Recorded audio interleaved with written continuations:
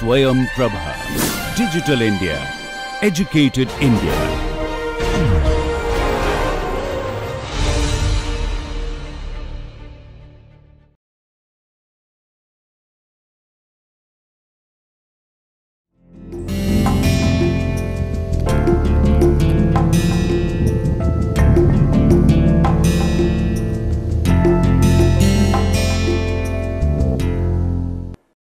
Good morning friends. Today we are going to take up unit 3rd, and within that we have the major topic on peasant movement in India. I think we have talked a lot about how the peasantry and the rural society has been seen. We have tried to see the conceptual framework, and also we try to see that how the rural society and peasantry they go together. We also have tried to discuss in the unit 1st the various concepts related to the rural society. We have spoken about the dominant caste, we have spoken about the issue of Jajmani system, we have spoken about the caste as a phenomenon, and also we try to see about the origin of rural sociology and many other things. We also try to explore what are the trends on village studies which has been part and parcel of unit 1. And in unit 2 we try to uncover the theoretical framework, how the various scholars in the field of peasant studies tries to uncover the peasant. We have seen the economic reference of the peasantry, we have seen the cultural reference of peasantry. We also try to speak about the issues related to the debates on peasantry, and also we try to speak about certain other aspects which are related to peasantry in terms of economy, polity, and also the sort of new things which have emerged basically in the global and the post-modern era, that is the issue of the moral economy of the peasantry. So, I think these are certain things which we try to cover up, and now we are venturing into the new aspect, that is the peasant movement in India. As of now, we simply try to see how peasantry has been seen as object, and in that framework we try to see how we can put them into the theoretical discourse, how we are trying to treat the peasantry vis-a-vis the state policies, but the reactionary component of the peasant has not been taken up very seriously. I think in the last component of James Scott, that is the moral economy of the peasantry, we try to deal with the issue of peasantry in terms of their contribution towards how they can cope up with the state policies and the market situation. But actively how they can come by their own, that component is missing. Especially we try to speak about the Marxian framework of peasantry, but Marx himself was not very sure about the revolutionary character of peasant, and he was trying to say that it is their mode of production which basically isolates them, or rather which does not unite them to come together for any specific revolutionary framework. So, that way I think the understanding of the peasant has been seen from one framework, that is how they can be seen as an object. But now the unit 3, as the title itself speaks, that we try to speak about the various peasant movements which took place in India. I think somewhere we try to see that the peasant movement are to be seen as a sort of a revolution which has taken place in the countryside, and how certain movements becomes the instances of the drastic changes in the countryside. These are certain important things which we have to keep in mind, and keeping those consideration, we have here documented at least a few prominent peasant movement which occurred in India and which has attracted the attention of the various social scientists. Either it is the historian, or it is the sociologist, or it is a political scientist, or maybe we try to speak about the journalist. most of them have tried to focus upon these movements in their own way. Like we have under this categorization the movement of the concern, which can be seen as the specific movements in the different time frame. Like we have the Tebhaga Revolt which has been there, we will speak about the Telangana revolution, and also we will try to speak about the movement which are related to Naxalbari, and also we will have certain issues related to the new farmers movement. So, that way if you try to see, I think most of the movements which we are trying to cover up, they will be speaking about the sort of resistance which has been generated in the countryside in the different framework, and I think the issues that has been quite prominent within these movements are related to land. And I think in order to make a distinction between the peasant and the farmers movement, I think that was one of the starting point, that in the case of peasant movement the issue has been the land, and on the other hand when we try to speak about the farmers movement, the issues would have been different.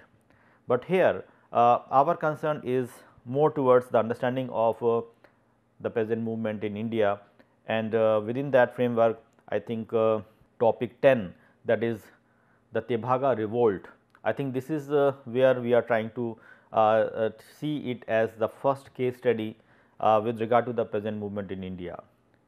Friends, when we try to speak about this movement, but before that let us try to see that what the movement is.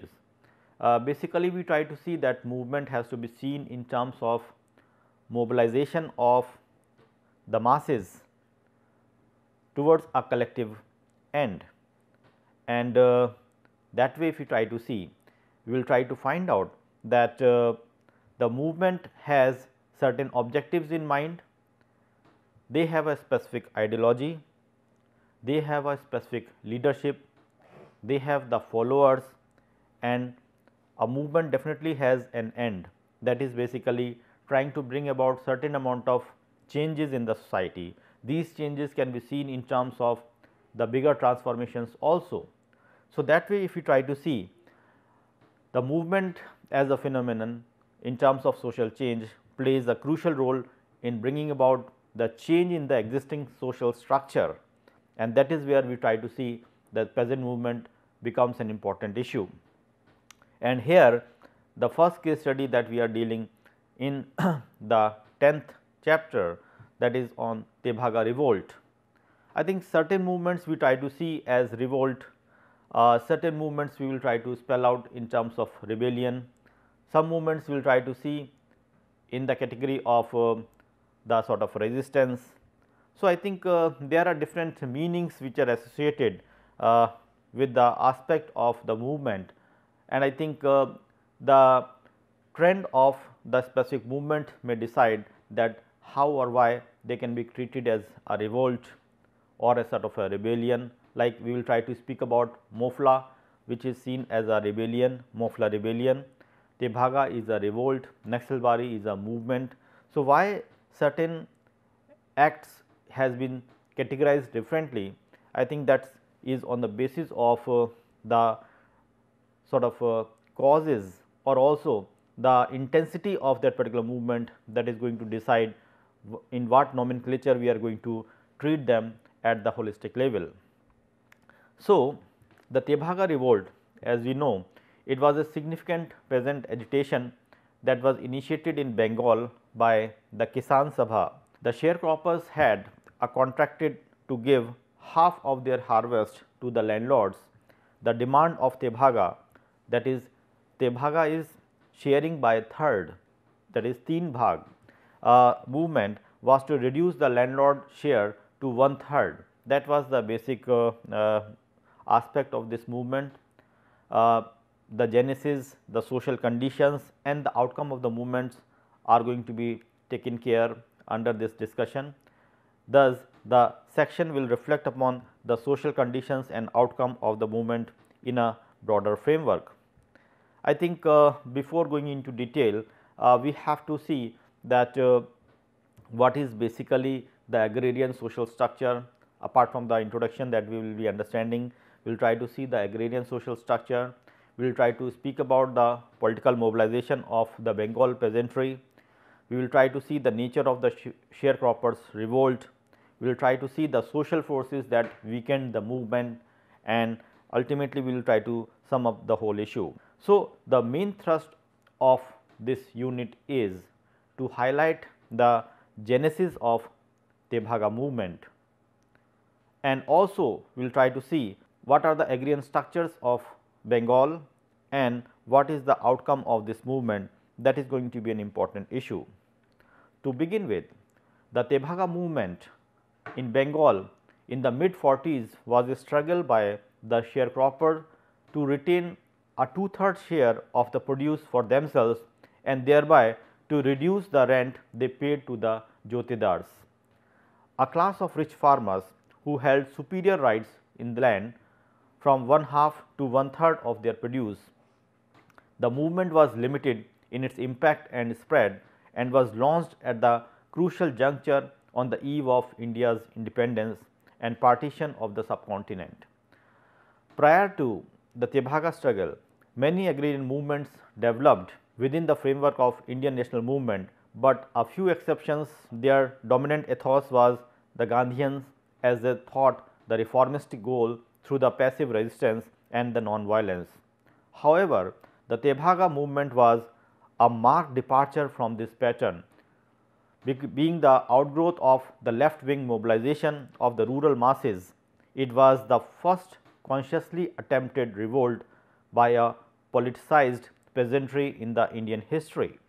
Therefore, the movement assumes a special significance in the study of Indian peasant struggle.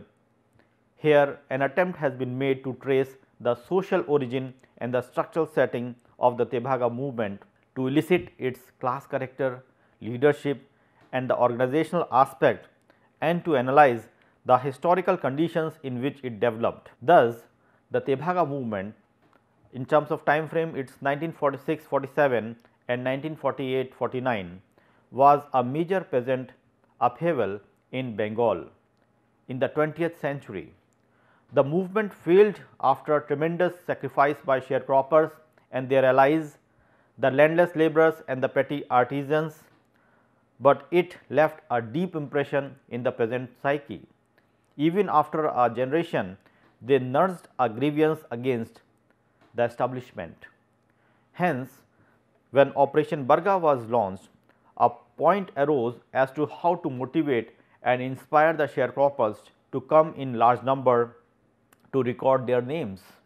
Apart from the participatory methodology adopted for the purpose of recording their names, it was thought desirable to project this operation as the culminating stage of their Tebhaga struggle to get 2/3 share of the crop waged 3.5 decades earlier. Now, let us try to understand the agrarian social structure of Bengal. The British introduced the permanent settlement in Bengal, that is the zamindari, in 1793 and thus inaugurated the new social arrangements on land. Revenue collecting intermediaries under the Mughal agrarian system were recognized as the landlord with full property right, whereas the actual tillers were reduced to the status of how we can see the tenants by the new settlement.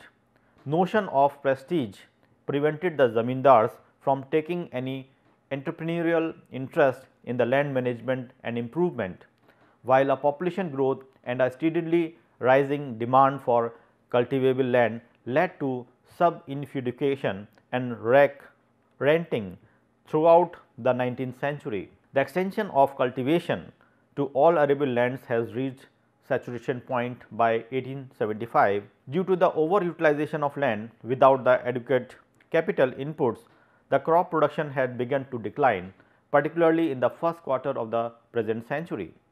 The slow disintegration of the rural industries and the absence of the new industrial enterprise and employment further accelerated the pressure on land. To contain a growing sub-infeudation in Bengal, the British in the course of land settlement created a number of intermediary tenures between zamindars and actual cultivators. Consequently, the new classes and the interest group emerged in the countryside.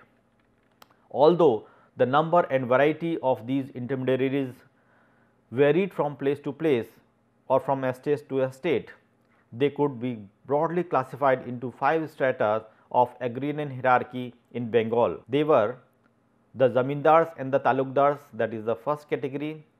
The second category is bhadraloks, those who are the urban middle class, and the jotedars, the fixed rent ryots. The third category was the under ryots, that is the tenant with inferior right.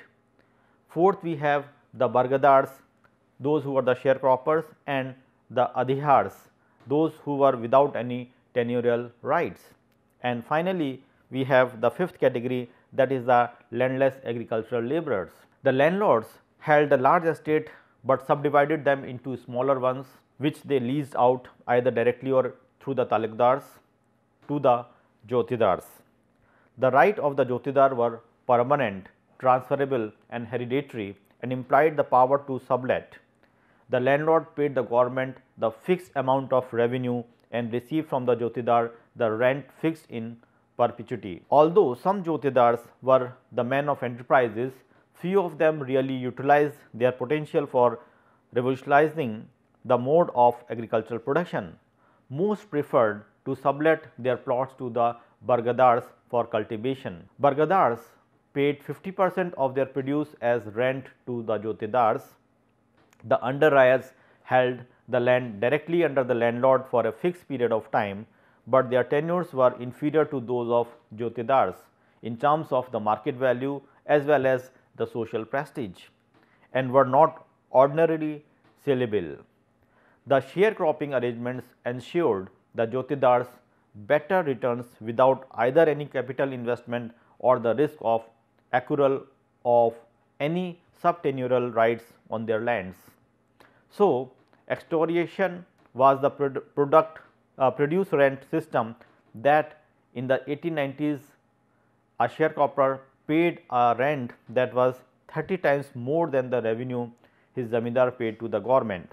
So, I think this was basically seen as a system of exploitation of the cultivators. The growth of the class of bargadars in Bengal was not due to demographic and ecological crisis. The agrarian economy was paralyzed by the famine of 1943. Another reason for the crisis was owing to the shift from food crop, that is paddy, to the cash crop, that is jute. From the mid 19th century, a large scale expansion of transport and communication brought the farm produce of the countryside within the reach of the urban markets. This resulted in the system of subsistence agriculture being supplanted by the new market economy. Land owning classes now became increasingly interested in directly securing crops for the market rather than in settling the peasants on land. Since a share in the produce gave the jotedar access to the markets, they increasingly went in for crop sharing cultivation. The newly created tenure and subtenures provided an opportunity for the men of high caste and urban interest groups to invest money in the landed property. Consequently, the land passed into the hands of the non-cultivable classes. A number of lawyers, merchant traders, land speculators or brokers, or the urban money lenders who constituted the Bhadralok, that is the urban middle class of Bengal, became the jotedars and under ryots in this process. Those jotedars who were money lenders and merchants naturally preferred the bargadari cultivation because their interest lay primarily in securing commercial crop for marketing purpose. The Bhadralok comprised mostly the upper caste Hindus such as the Brahmins, Kaista and Vaidyas, who has both the desires and the resource to secure an English education, and hence were the main source of recruitment to governmental services. Landed property to them was a symbol of prestige and status. It was also the safest field for investment in those days, which explain why at the turn of the century there was in fact very few Bhadralok families without an interest in the landed rents. So, in Bengal, the three sectors of the rural economy can be broadly identified as the landlord, tenant, sharecropper sector. The independent smallholders sector, which could apply to those jotedars, tenants or underwriters who had small holdings which they normally cultivate with the family labor and for the subsistence, and the rich peasant farm labor sector. So, these sectors were not mutually exclusively seen, nor did they function independently of each other. Bargadars could be found in all the three, of which however, the first sector was the most dominant, that is the landlord, tenant, sharecropper sector. Now, let us try to see that apart from this agrarian structure, how the political mobilization of the Bengal peasantry took place. So, regarding that, the effort to organize the peasant in Bengal dates back to the early 1920s, when the new left wing enthusiasm in India was crystallizing into the concrete organizational form. The pioneers of the Bengal communist movement were Nalini Gupta and Muzaffar Ahmad, who were convicted in the Kanpur conspiracy case. Their release in the early 1926 coincided with the adoption of a new tactical line of organizing the workers and peasants party, that is the WPP, as the front-line party in the Indian Communist. The establishment of the WPP in Bengal was followed by enthusiastic activities on the rural front. A series of peasant and fishermen's conferences were organized in the different districts. The objective of the Bengal WPP, that is we try to see the workers and the peasants party, reflected both the old and the new ideologies.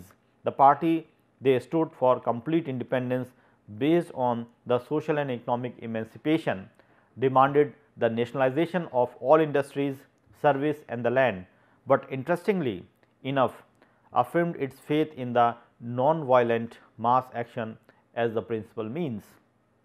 In the 1920s, there was another peasant organization, the Royat Krishak Sabha, that is basically the tenant and the peasant association of Bengal, which was largely controlled by the rich farmers, that is the substantial jotedars and the underwriters, who in fact exploited the actual peasant, that is the smallholders and the bargadars, far more than the zamindars did. This party was politically conservative and maintained the status quo, and its leader wanted to make the new landlord out of a big tenants and were not at all willing to make the actual peasant class conscious. So, the Krishak Praja party, which attained phenomenal electoral success in the 1930s, drew its main support from the Muslim peasantry. It too represented the interest of substantial tenants and the rich peasants, and its program laid emphasis on the abolition of the intermediary landlordism and on the establishment of the peasant proprietorship in land. Upholding the principle of liberal democracy, non-violence and the constitutional methods, it was totally opposed to the communism.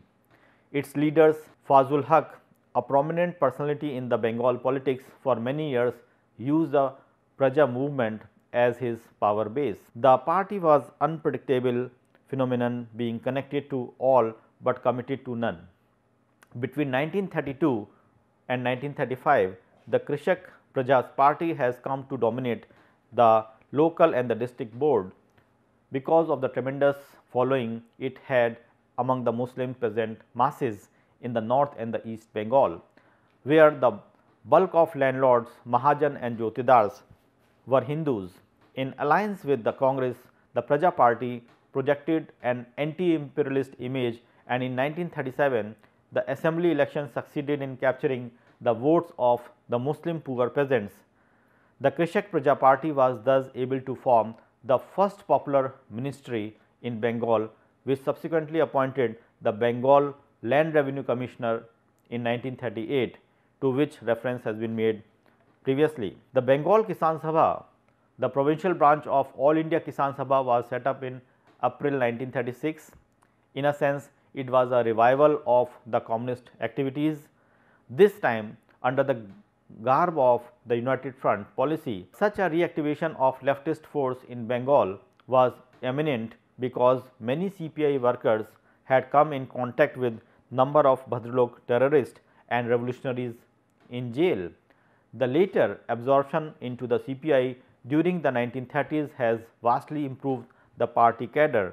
CPI membership has grown from 37 in 1934 to over 1000 in 1942 and almost to 20,000 in 1947. So, it speaks about the sort of dissatisfaction which has been there, and many people had joined the CPI in order to have certain reforms. Kisan Sabha leaders both at the local and the district level came either from the non-cultivating class, they were the teachers, university graduates, or from some Jotedar families. Initially, both the WPP in the 20s and the Kisan Sabha in the 30s were dominated by a strong pro-rich and the middle peasant lobby, but from 1937 to 1940, or the so called the Bengal Kisan Sabha drifted gradually to the cause of the poor Bargadars, and consequently there was a cutoff from the support of rich and the middle peasants, although in some places the latter continued to operate within the Kisan Sabha framework even after 1940s, but by and large the different agrarian classes were polarized to different political parties in Bengal by 1940. In the beginning of the Kisan Sabha, unit focused attention on the local issues and mobilized the peasantry to resist the high local taxes, interest or the rental rates in some place. By 1938-39, the government was already anxious over the tenant no rent mentality, which it attributes to the growing communist campaign in Bengal. What perhaps radicalized the Kisan Sabha agitation politics was the complete change in the Krishak Praja Party attitude towards agrarian problem and the question while in the office. The Praja Party in 1937 election manifesto contained a promise to abolish landlordism, and assuming the office, its minister appointed the land revenue commissioner, but thereafter the party suddenly became ambivalent to agrarian question. Its ministers now began to openly defend the zamindari system as the archstone of society and to condemn the communism and anti-religious movements. The Krishak Praja Party government, which is hundreds of CPI leaders and Kisan Sabha, worked in an attempt to check the spread of communism among the rural peasantry. So, virtually they wanted to check or to have certain number of control in the countryside. Natural calamities in the form of flood, famine and disease were so numerous from 1941 to 1945 that any follow up on the Land Revenue Commission recommendations were unthinkable. The condition of Bargadars, however, went on steadily worsening since despite the famine, the sharecroppers' obligations to surrender half of their produce to the Jotedars remain unchanged. Between 1940 to 42, several leaders of Kisan Sabha were intended, which gave them an opportunity to sharpen their understanding of the agrarian crisis and the nature of class conflict in the countryside. A clear articulation of the notion of peasant and the class base of the party emerged through that process of maturation. The Kisan Sabha by 1945 has become predominantly poor peasant organization. At the time of natural disaster, the communist units, the Kisan Sabha workers who were already released, engaged themselves in the massive famine relief works. They set up the relief committees and the grain cooperatives in the Mofussil districts and organized some of the relief kitchens, which led at least around 117,000 destitutes every day. These relief activities enabled the CPI and the Kisan Sabha to consolidate themselves organizationally. In 1945, the Kisan Sabha had some 77,000 members in nearly 1,000 of villages and about 1,000 full-time organizers in Bengal districts. In the course of the relief work, Kisan Sabha workers advised tenants and Bargadars to withhold the rent or share of crop, but the actual struggle for Tebhaga, calling for direct action from the sharecropper, was to retain the 2/3 share of the produce for themselves and to pay the jotedar only the 1/3 that was launched in September 1946. Now, let us try to see what is the nature of the sharecroppers revolt, because ultimately after understanding the agrarian social structure and also the sort of organization which has been there at the different levels with regard to the present mobilizations, we have discussed about that. Now, let us try to see what is to be seen in terms of an outcome as a sharecroppers revolt. So, the movement started first in a village Atwari in the northwest Dijanpur, where several Bargadars volunteers cut the paddy crop and carried it to their own khamar. Khamar is basically the threshing floor, instead of taking it to the jotedars khamars as they used to do in the past. So, virtually it was something which was revolutionary in nature. When the police intervened, the peasant police clashes followed, and fearing the mass arrest, the Kisan Sabha and the communist leaders who spearheaded the movement went underground. The resistance of the sharecroppers was initially more intense in the Thakurgaon subdivision of Dijanpur district, but within a fortnight the movement spread to several villages covering nearly 3/4 of their districts.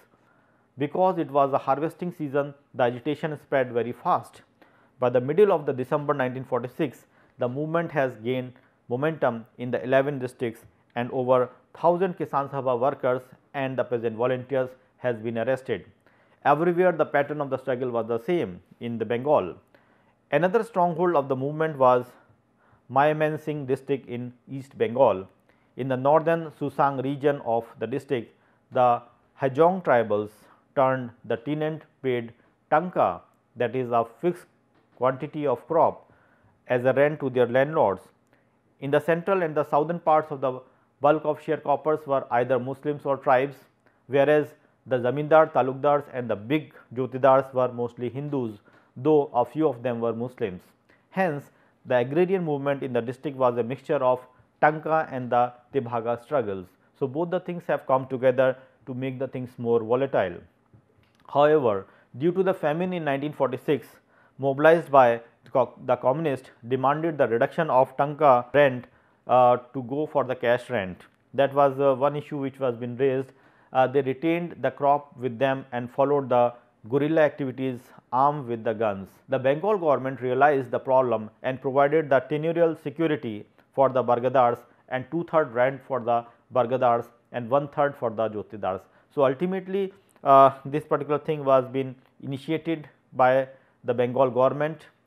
Now, apart from that, we have another important things which we try to see with regard to Bengal, that is the initiations of the land reforms which are directly or indirectly related to this whole movement. So, if you try to see the Bengal Tenancy Act, that is in short we can call it as a BT Act, that was in 1885, which was enacted after a series of peasant uprising from the middle of the 19th century. The more serious among them were the Santhal rebellions, that was in 1855 to 57, the Blue Mutiny, that is the Indigo in 1859 to 61, the 4th rebellion of Swandeep in 1870 and the peasant revolt in Sirjan Gange in 1872-1873.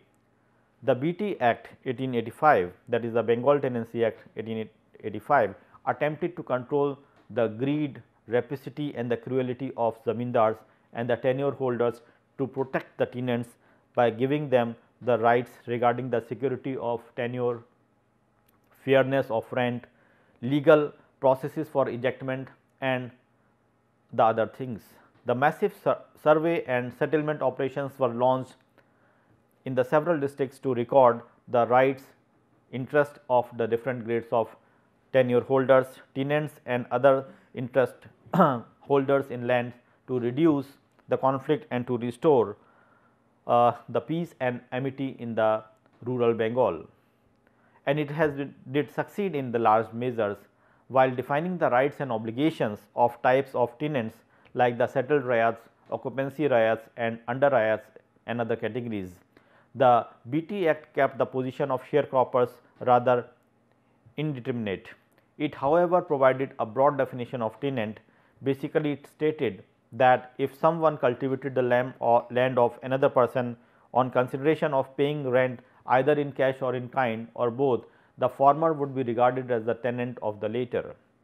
So, in 1923, the Bengal Legislative Council appointed a committee under the chairmanship of Sir John Kerr to draft an amendment to the BT Act. The committee laid down the principle that produce paying cultivators who supplies their own seed and cattle and themselves choose the crop should be treated as tenants. In a way, it formalized the view expressed by the settlement officers in the several districts and not in concert, but it has to be taken independently. Now, let us try to see that what has been there with regard to the Bargadars, what is the outcome which we try to see for the Bargadars. So, in 1938, the Bengal government appointed the Land Revenue Commissioner to inquire into the existing land revenue system under the chairmanship of Sir Francis Flood. The commission, popularly called the Flood Commission, in its report in 1940 made some radical recommendations. It recommended the abolition of zamindari system. On the issue of Bargadari, it had some comments to make. It observed that the provision in the Tenancy Act of 1928, which definitely declared the Bargadars with the few exceptions to be the laborers, was to see in terms of retrograde measures.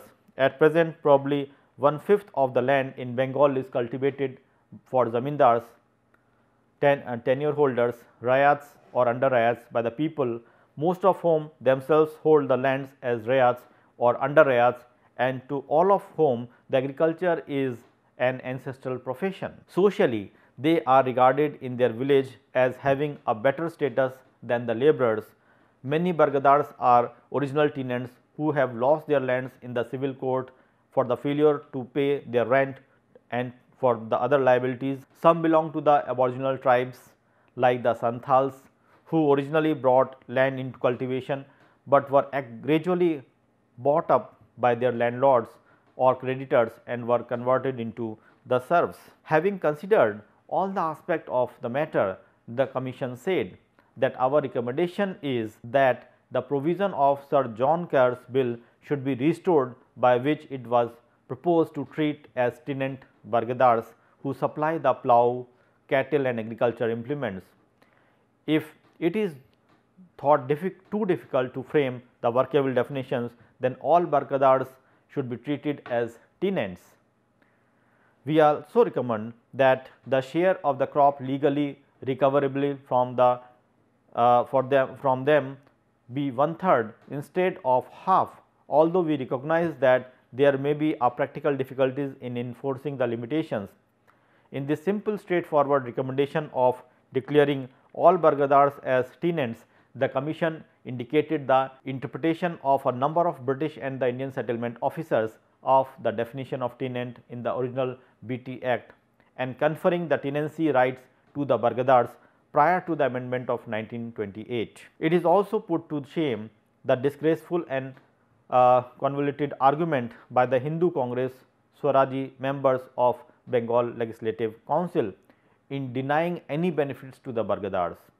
During the debate of the infamous Tenancy Bill of 1928, to protect their own malfested sectarian advantages, at this stage it would be interesting to consider the stand taken by the Bengal Provincial Kisan Sabha on the issue in 1939. The Kisan Sabha submitted a learned and lengthy memorandum to the commission. It was a long essay on the agrarian economy of the Bengal, which was in 61 printed pages, but it was delightfully vague about the issue of Bargadars, though the memorandum contained a section on it.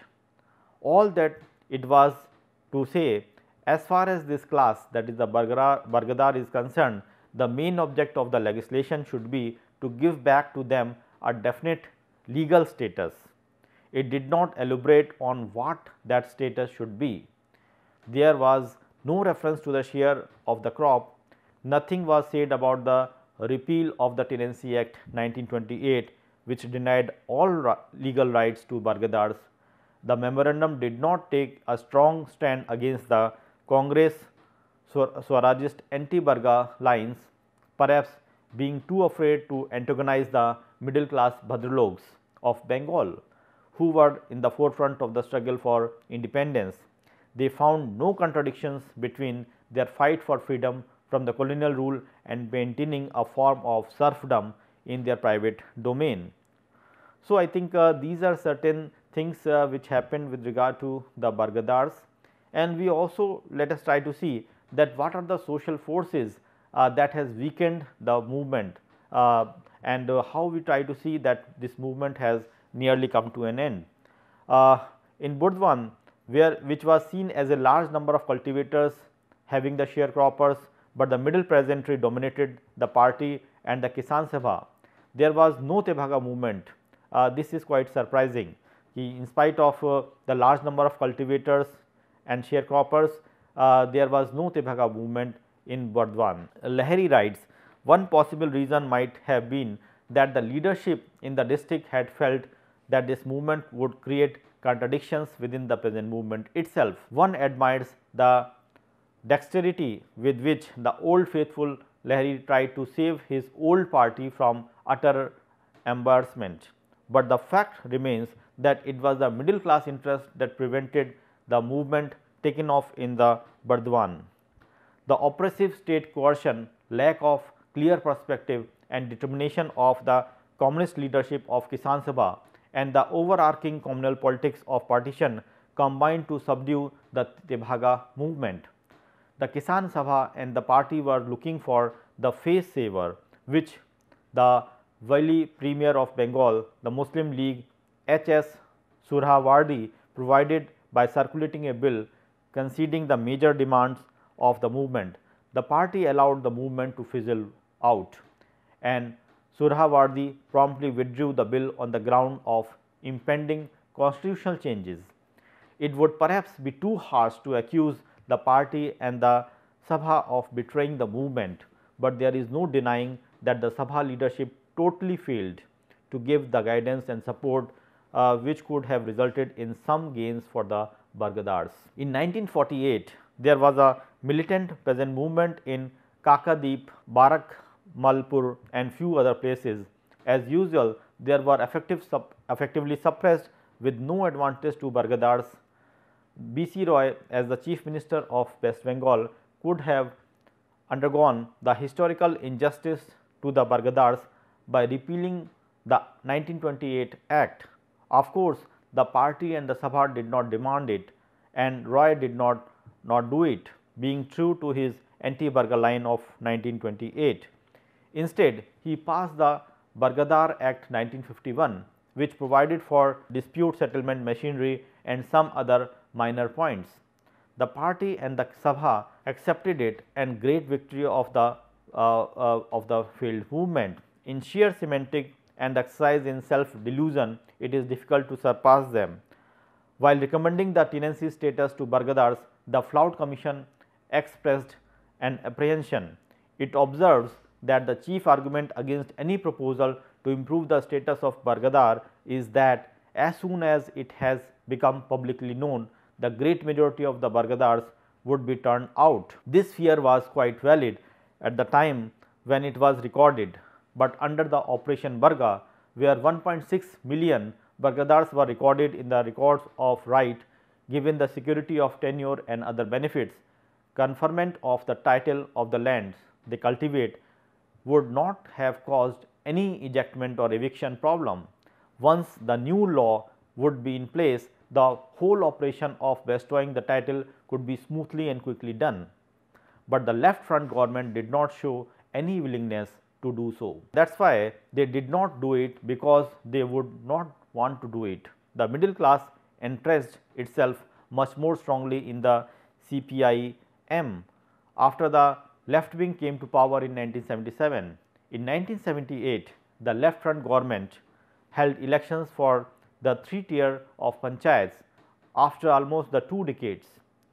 The CPIM at the time had The total membership of around 30,000 in West Bengal concentrated mainly in the urban and the metropolitan areas. They had hardly any base in the rural areas. In 1978, they had to put up nearly 80,000 candidates. The middle and the upper peasantry, who had hitherto been with the Congress, moved over to the CPIM and masses. They came in to protect their own class interest.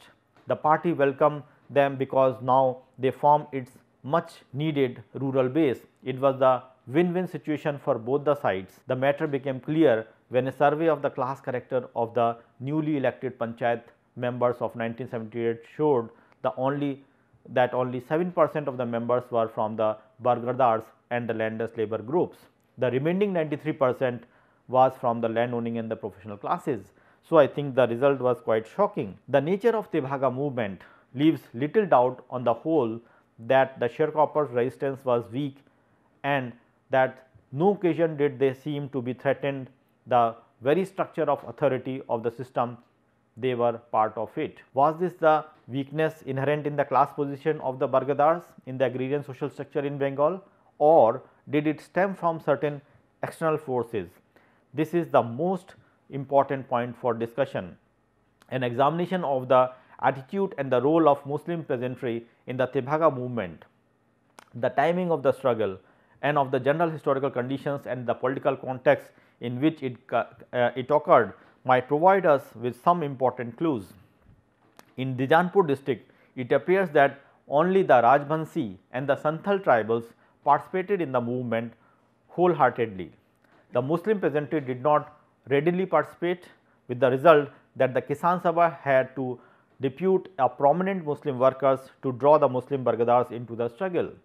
Those who did participate in the movement also began to desert it soon after the police firing in Balurghat, Thakurgaon and other places. They even promptly surrendered paddy to their jotedars. In Rangpur district, both the Rajbansi and the Muslim Bargadars had collectively launched the movement by taking the paddy crops to their own khamars. But even when some Muslim jotedar finally attacked the Hindu and the tribal sharecroppers, the leader of this movement disallowed any retaliation, feeling that such reprisal against the Muslim jotedars might rupture the class unity of the Hindu tribals and the Muslim Bargadars and might spark off the serious communal strife. The two explanations are possible for the ambivalence of Muslim peasant. The first is the agrarian classes in Bengal, as elsewhere in India, were also partially isomorphic with the community based social categories such as type of religion, tribes and caste. It is true that the bulk of actual tillers, both poor peasants and the landless laborers, were Muslims, Adivasis and Harijans, whereas the zamindars, landlords and jotedars were mostly the upper caste Hindus as well as the Muslims. But each class category was not homogeneous in terms of its religious, caste and ethnic composition, nor did the member of one single community based category belong to the same socio-economic stratum. Such interpretation of one set of categories by other must have posed the enormous problem for the Kisan Sabha leaders in building up a class organization and launching the Tebhaga as a class based movement. The success was only partial, cannot be overemphasized. The second explanation is that whatever is the unity of the class struggle, it tended to be eroded by the upper class appeal and manipulations of the primordial loyalties within the peasantry. The talk of the transfer of power and partition in India was in the air from 1940s. The Muslim League represented basically the Muslim upper and the middle classes and landlords, that its appeal for a separate nation swept across all economic strata of community and unified them politically. Consequently, in Bengal, the Muslim League steadily gained ground. It tries to win over the Muslim peasantry through the hostile propaganda against the CPI and the Kisan Sabha. Despite the spirited opposition, the Kisan Sabha mustered the support from some Muslim peasants and some of its local leaders were Muslims, but this did not detract from the fact that ever large proportion of Muslim peasants in Bengal supported the League from 1940 onwards. So, the growing communal politics in Muslim majority province like Bengal led to one of the worst communal riots in the Indian history in the August 1946. With the resultant traffic of refugees, we try to see that these things were more worse. The tragic incidents continued to occur almost until the beginning of the Tebhaga movement, and the intense communal conflict was bound to dampen the Tebhaga struggle. The large number of Muslim peasants now deserted the Kisan Sabha and refused to participate in the agrarian agitation. Thus, the communal politics vastly diminished the scope of the class struggle of the Tebhaga movement. The Tebhaga Revolt therefore never assumes the serious proportion it used to claim. In fact, although the situation had potential for a massive peasant rebellion, it did not develop into one. The total number of peasants killed in the whole episode with the police did not exceed 50, although 3,119 arrests were made, which is considerably large. It is significant in this context that not a single Jotedar was killed, nor a single Jotedar house was burned down. The reason seemed to be that the Tebhaga was only a struggle to obtain the 2/3 share of the produce for the Bargadars, and the scope of revolt could obviously not be extended beyond the limits imposed by the very nature of the issue. Thus, once the Bargadar removed the paddy to their khamars, the struggle in the sense was over. So, the above discussions suggest that the weakness of the Tebhaga movement was not inherent in the class position and the structural dependence of the Bargadars in the agrarian social structure of Bengal. Rather, the communal politics and the general political movement in the country turned out to be the overwhelmingly decisive.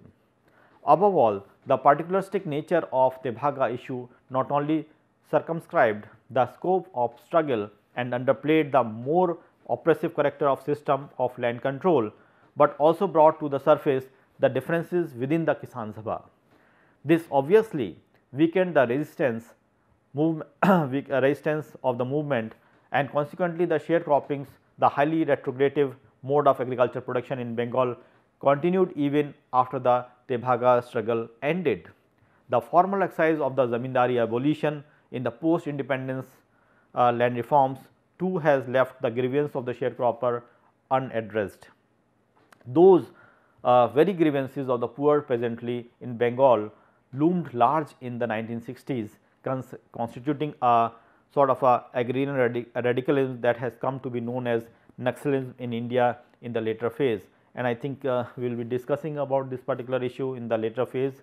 So, virtually one can say as a concluding remarks that the Tebhaga movement was the outcome of politicization of the peasantry in Bengal, while the agrarian class structure, the social change that was taking place in the mid-40s and the economic crisis that was following during the war and the famine situations were all conducive to the such resistance movement. Without CPI and Kisan Sabha activity, the Tebhaga struggle would not have developed. So, somewhere we try to see that the role of CPI and Kisan Sabha becomes very prime, but to what extent they were in a position to help in the mobilization of the peasantry, that is going to be an important question. But more importantly, we have to see that the movement also demonstrate sometimes the politicization which can weaken the rebellion impulse of the peasantry. So, ultimately we try to see that these sort of efforts which has been made by the various leaders of Kisan Sabha, they basically try to mobilize the peasantry, but because of sometimes the communal politics or on the issue of the divide which has been there between the Hindus and the Muslims, because of lack of the uniform composition of the peasantry or the Jotedars in terms of the caste, in terms of the religion, or in terms of the ideology. So, these are certain things which has basically made the things into trouble, but virtually we try to see that the Tebhaga movement in Bengal that was in mid 40s was really seen as a strong struggle by the sharecropper to retain the 2/3 share of their produce for themselves, but they could not do much for how to overcome the problems which they were facing against the Jotedars. To some extent there was certain control which has took place with regard to abolition of the zamindari system that has happened, but more importantly what is required is that we have to see that to what extent these peoples were in a position to have the strong political support.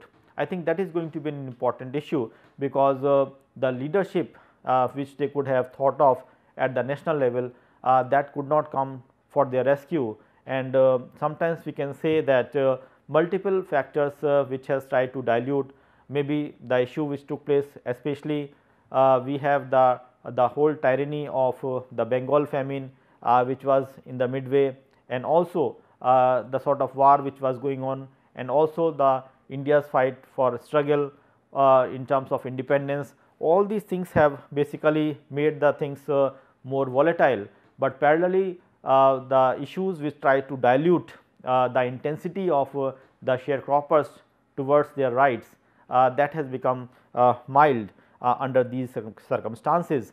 So, the Tebhaga movement from 46 to 48, I think it has its full intensity through which it tries to show the major peasant upheaval in the Bengal, and it was a movement of the 20th century, but the movement failed to some extent because the sacrifices which has been made by the sharecroppers in terms of keeping the cultivation with themselves, that was a strong sign for the resistance against the Jotedars, and also we try to see that Operation Bargha which has been launched, which tries to overcome certain amount of restoration of the land rights, but it also could not be very successful in terms of the contribution which has to be made by the so called sharecroppers. So, virtually these are certain issues that we try to see are going to be very silently done, and they could not make the things more volatile in terms of making the things more intensive, and also it could make things more fruitful basically in the larger interest of the sharecroppers. So, virtually we try to see that these sort of initiatives definitely, if you try to see the hard face of Tebhaga, which we will try to see in the coming discussion when we will try to speak about the issue related to the Naxalbari movement, which is an ongoing debate even in the contemporary scenario. I think that is where we have to see that the sharp face of Tebhaga can be seen in terms of a present struggle. And I think regarding the sort of references about this movement, the Tebhaga movement of Bengal, there are multiple sources which one can see, especially one can read the work by D. N. Dhanagre, that is present movement in India, which is published in 1983. It is from Oxford University Press, and also we have multiple other readings, especially we have the work by Manoranjan Mohanty, Partha Mukherjee and Oli Tornquist on People's Right, Social Movement and the State in the Third World, that is from the Sage publication, and also we have the work by Partha Chatterjee on Bengal from 1920 to 1947 on this issue of the land question. So, I think these are certain works which one has to really see, and the ultimate of course is the A. R. Desai's work of in 1986, that is the agrarian struggle in India after independence, that is from Oxford University Press. So, these works I think can help you further in guiding how we can see this movement in a more descriptive way. We are not the student of history, we have to see the movement in terms of the social structure, the sort of mobilization which has to be there, but more important is that we have to see that what forces has made this movement to come to its genesis, and also what are the factors which has led to the decline of this movement, that becomes more important. So, ultimately we have to see this movement in a holistic framework, and that is the attempt which has been made in the discussion that I had. So, thank you for the patience listening, and we will interact again for the further present movements in the coming phase. Thank you to all of you.